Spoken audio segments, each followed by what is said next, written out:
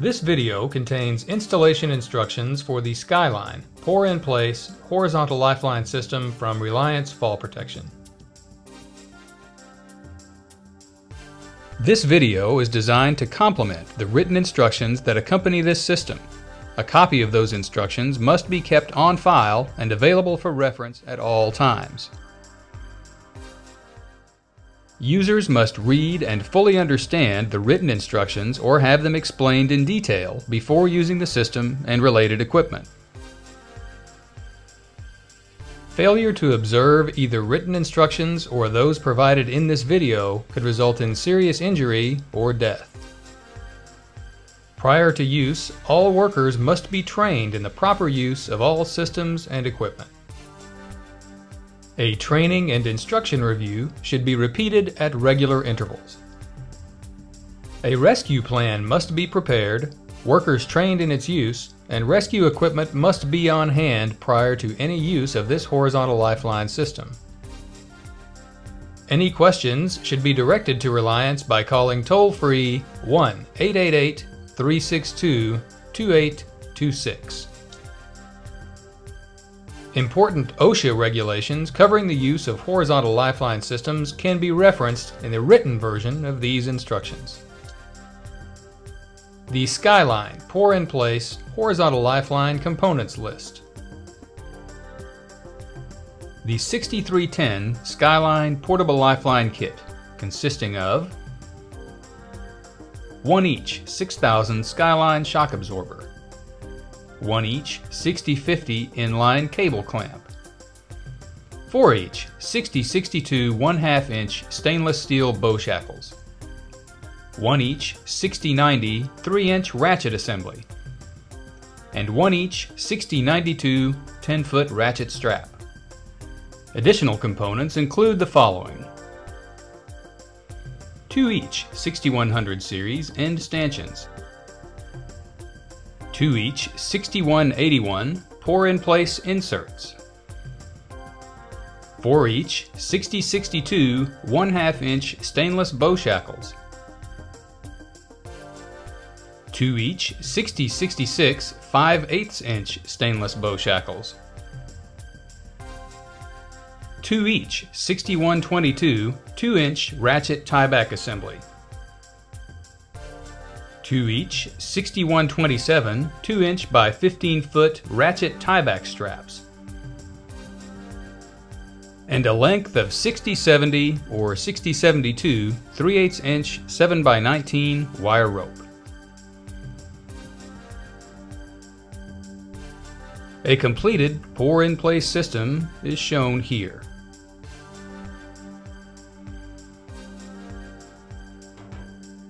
You will need the following tools to perform the installation: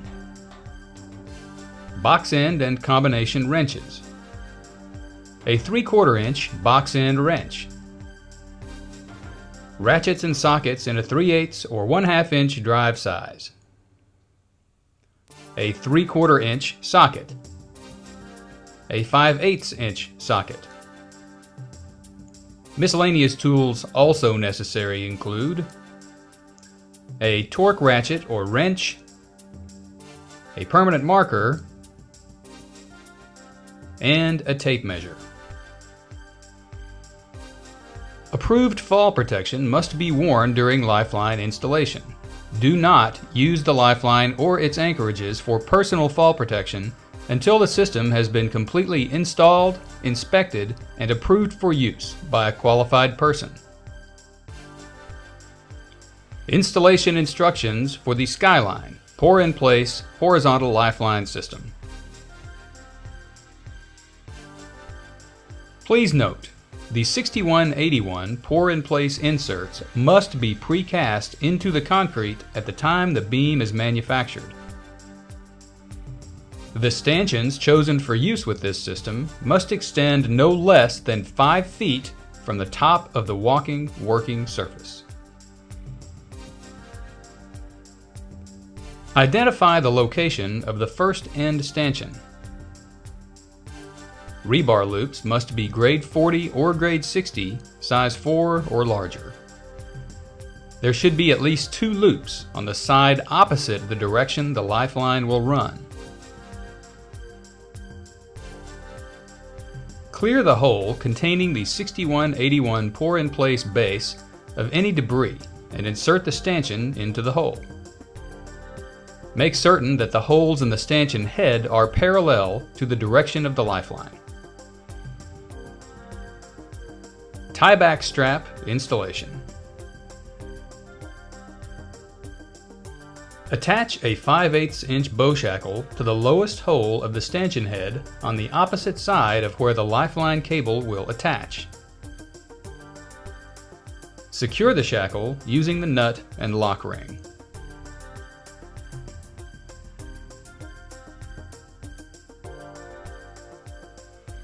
Attach a 1/2 inch bow shackle to the triangle ring of the 2 inch by 15 foot tie-back ratchet strap. The tie-back strap should be bolted to a rebar loop that is the same distance from the stanchion base as the stanchion's height. It must be attached on the side opposite that to which the horizontal lifeline will be attached. Secure the shackle using the nut and lock ring.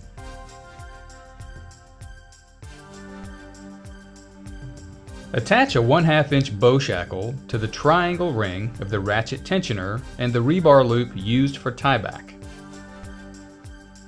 Utilize the loop adjacent to the loop used to secure the ratchet strap. Please note, the tensioner and strap must not be attached to the same loop. Each must be attached to their own loop. Secure the shackle using the nut and lock ring. Pass the 2 inch ratchet strap through the 5/8 inch bow shackle on the stanchion head. Feed the excess strap through the opening until the slack has been removed. Thread the ratchet strap into the mandrel of the ratchet tensioner. Feed the excess strap through the mandrel until the strap is taut. Ratchet the strap until tight. Verify that the webbing makes at least 1 full revolution on the mandrel. If it does not, release the load, pull a few inches of strap out, and retighten. Wrap any excess strap around the ratchet tensioner and secure.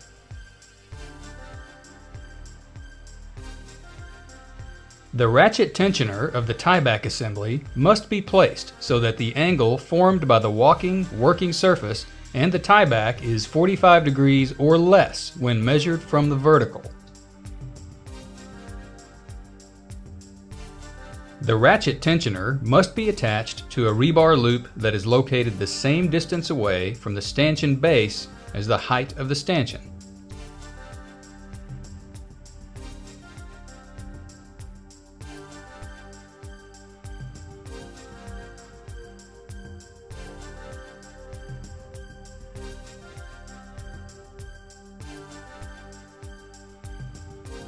Please see the written instruction manual for more information about tieback strap positioning. Please note, some horizontal lifeline system designs will require the installation of intermediate stanchions to reduce the minimum required clearance or line tension in the lifeline cable. These intermediate stanchions are installed using the same procedure as end stanchions, but they do not require tieback straps. If you have questions or are uncertain about the proper design of a specific lifeline, please contact Reliance for more information.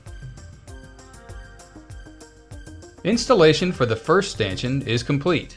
Repeat these steps for installation of the opposite end stanchion before proceeding.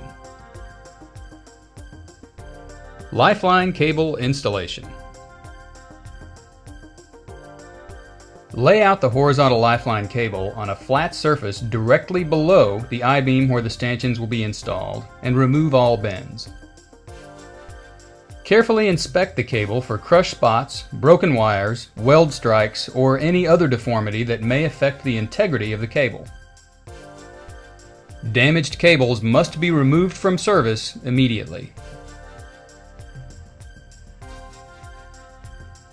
Position the eye end of the wire rope so that it is about 5 to 7 feet away from the location of one of the end stanchions. Longer spans can require up to 7 feet of cable. Shorter spans are generally due to cable stretch under pre-tension.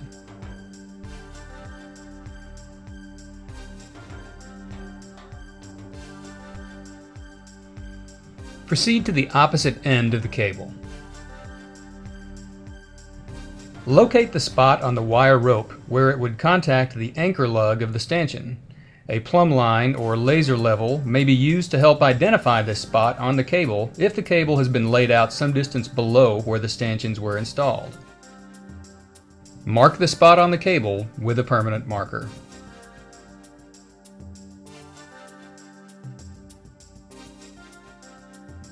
Next, remove the 6 bolts and lock washers from the top plate of the inline cable clamp.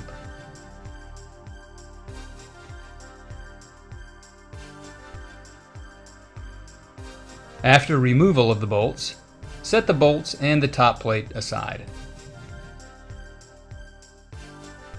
Using the mark on the cable as a guide, place the wire rope into the grooved lower plate of the inline cable clamp. Twist the wire rope and press down into the grooves of the clamp. It may have to be twisted and untwisted to align properly. Place the top plate onto the lower plate and begin tightening the bolts. Tighten the top plate evenly to 35 foot-pounds. To ensure even tightening of the bolts, follow the tightening pattern shown here.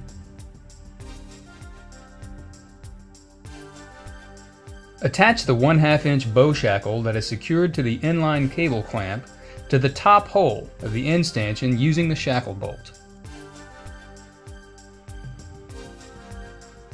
Replace the nut and cotter lock ring.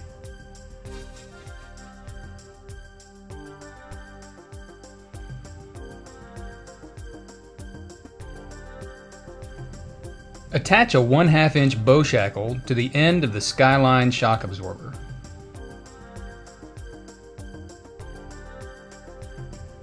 Remove the bolt from the bow shackle attached to the shock absorber. Attach the bow shackle shock absorber assembly to the triangular D-ring of the ratchet strap. Replace the nut and cotter lock ring. Remove the bolt from a 1/2 inch bow shackle and insert it into the eye of the Skyline shock absorber. Attach the bow shackle to the top hole of the second end stanchion. Secure the bolt with the nut and replace the cotter lock ring.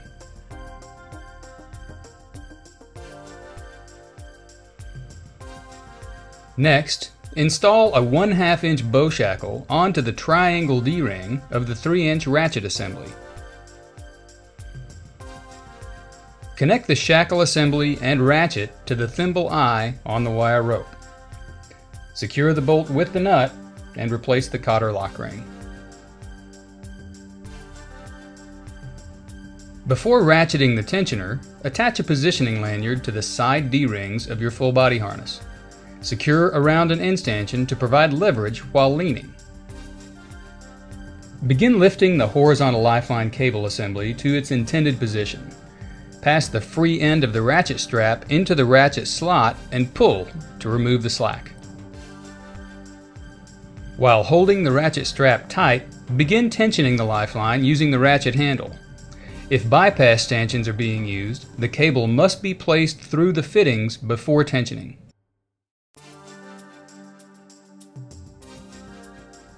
Tighten the ratchet load binder until tension releases the load indicator washer in the shock absorber.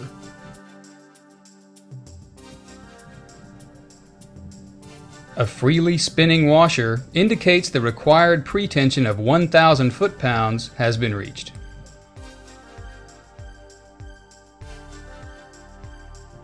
While ratcheting the load binder, be certain that the webbing makes one complete revolution on the mandrel before correct line tension is reached.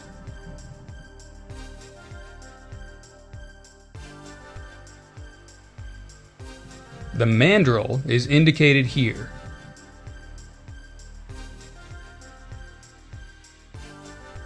If the webbing has not made one full revolution on the mandrel, release the tension, let 1 to 2 inches of strap out of the load binder, and retighten.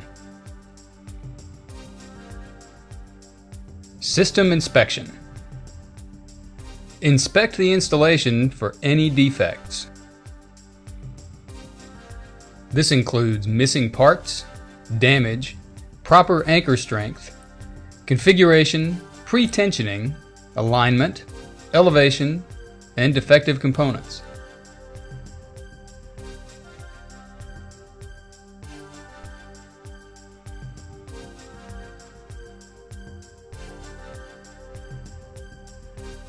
Do not authorize system use if any defects or discrepancies are found.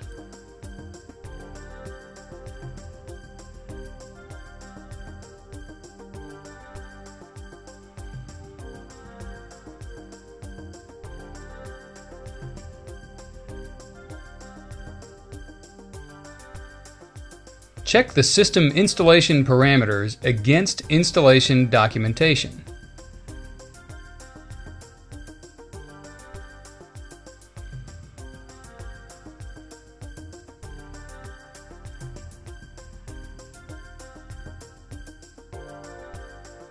Once again, do not authorize the system for use if any defects or discrepancies are found.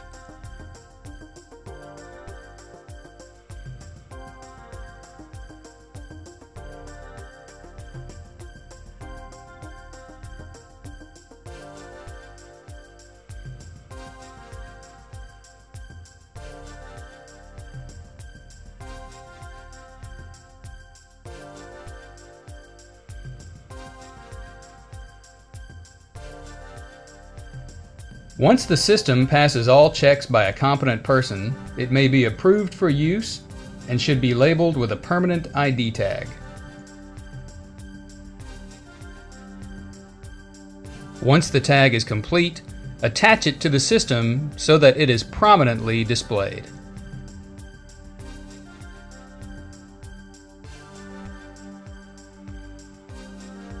A separate tag should also be added indicating the date of last inspection by the competent person. Reliance recommends daily inspection, especially on a multi-contractor job site.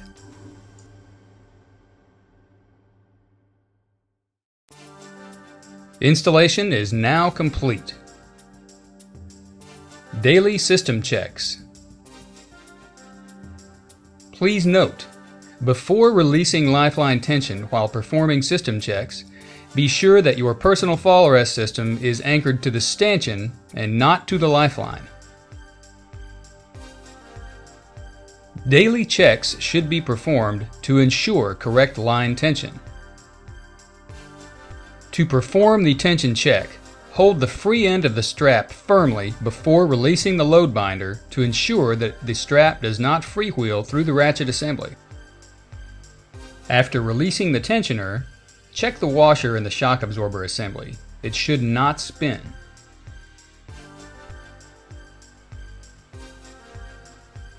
Retension the line with the load binder until the washer spins freely.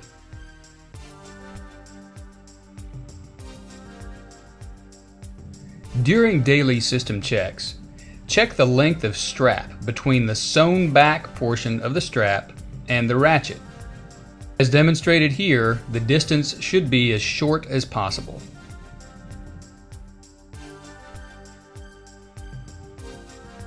This video demonstrates the installation of a typical Skyline horizontal lifeline system for use on a concrete beam structure and outlines the general procedures used to properly erect a lifeline. Specific worksite geometry may require that different components be used to maintain the required 2-to-1 safety factor of strength and the necessary minimum required clearance below the working surface. In all cases, the Reliance Horizontal Lifeline Wizard program must be used to determine these clearance factors and to ensure that proper line tensions are used when calculating safety factors. Please note, not all Skyline Horizontal Lifeline systems will use the same equipment shown in this video. Reliance manufactures a wide variety of anchorages to accommodate virtually any workplace geometry. If you have questions about the configuration or installation of your system, please contact Reliance. For more information about Skyline Horizontal Lifeline systems and other fall protection products, contact Reliance at 888-362-2826 or visit us on the web at www.relsafe.com.